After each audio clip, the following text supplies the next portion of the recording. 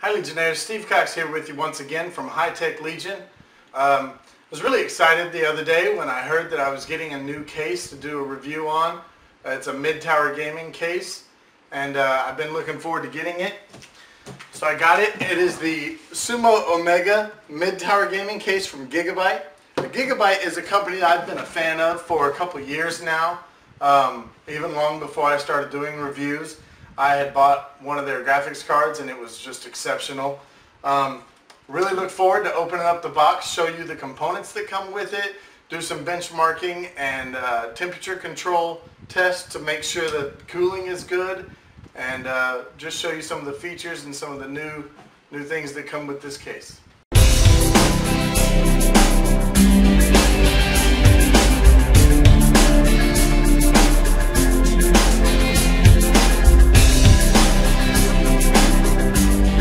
Take a moment and take a better look at the box. You can see the box has really nice graphics on it. It's a good looking box. Big picture of the case here so you know what you're going to get, you know what it looks like. The name of the case, Sumo Omega, has a slogan here, winning is all that matters. I agree. Has their name, Gigabyte, on the back of the box. Has a similar graphic from a slightly different angle. Again, the name and the slogan, winning is all that matters, and then the product features, and it runs through some of the main features of it. The unique side and front panel design with the large 20 centimeter 200 millimeter fan, the dust filters that are on every intake fan on this case has a its own individual dust filter, and they're all easily removable. You don't have to take it apart to get to them. They just slide right out. You can blow them off and clean them. That's actually really nice. I've really enjoyed that part of it a lot. Inside the box, in one of the drive trays, you will find this box. And inside this white box, I've already dumped out its components. Whoops. It comes with a Velcro strip to tie down wires.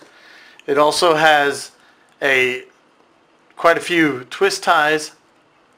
I want to say about 10 twist ties, and then of course your screw package, and it comes with a motherboard error message speaker inside that package, and it comes with these little paper washers for the motherboard screws, and it comes with a package of little rubber grommets. They punch right out of these little cards, and there'll be little rubber washers or grommets, and it comes with these additional fan filters.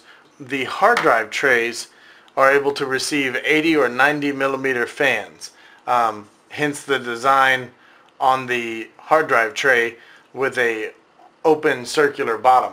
The fans mount into the screw holes here, and they're all labeled very nicely. Of course, it is a 3.5 and 2.5 inch hard drive slide-in tray. You can see it's toolless, and I show more of that later inside the actual case during the build.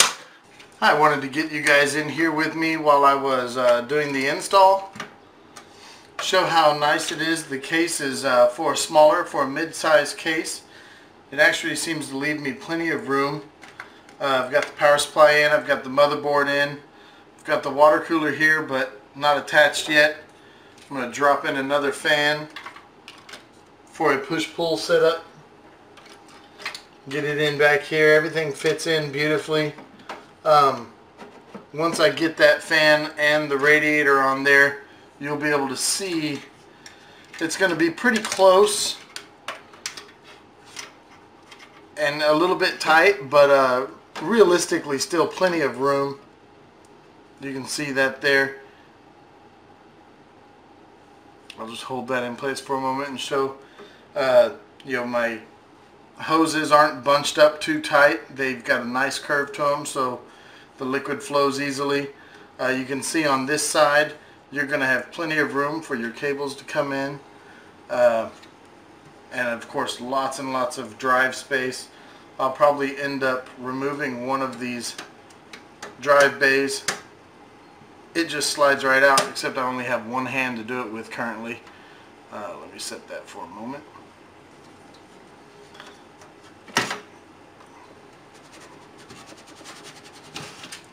See how easily that comes out and leaves room, so that realistically, if you wanted to, if you had custom water cooling, you know, you could set it up on the front or on the top, wherever you needed. Of course, there are grommets in the back side here, 4 holes and 4 grommets for external water cooling if I wanted to place the radiators on top or hanging down the back.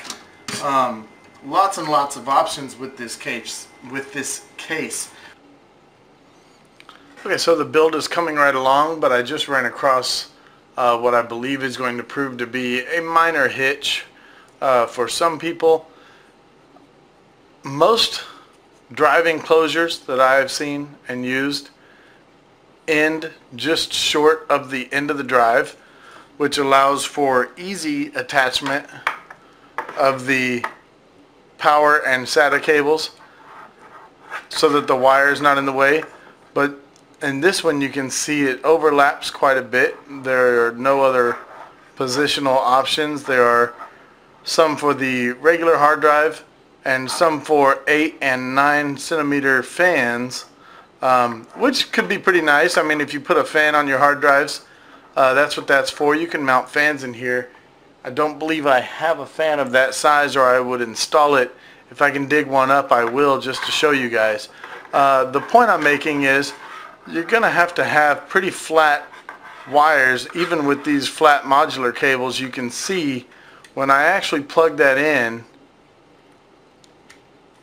that does put strain on the wire itself, which in turn puts strain on the solid state drive. As you can see, the Sumo Omega by Gigabyte has an unprecedented amount of cable management.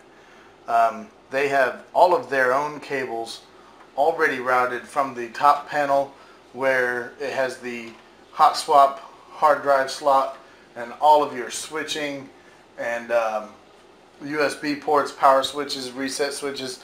From there you have this channel that has all these locking mechanisms that open and close all the way up and down the thing, and that's really nice. It has extra rear fan. I didn't use it because mine attaches to this motherboard, but plenty of fan plugs, plenty of extra Molex plugs built in. This will provide from the power supply, this will provide power to all the different buttons and switches to the top, the fan controllers. You know, it's got individual controls for the front, top, and rear fans. And then again, the side panel, let me bring that in. The side panel itself, this goes on the other side, but the side panel itself has that huge 200 millimeter fan with its own switch, its own speed control there. And that's pretty nice. So you'll be able to turn all your fans down during idle times or you know, simple browsing, and then crank them up for gaming to optimize temperatures.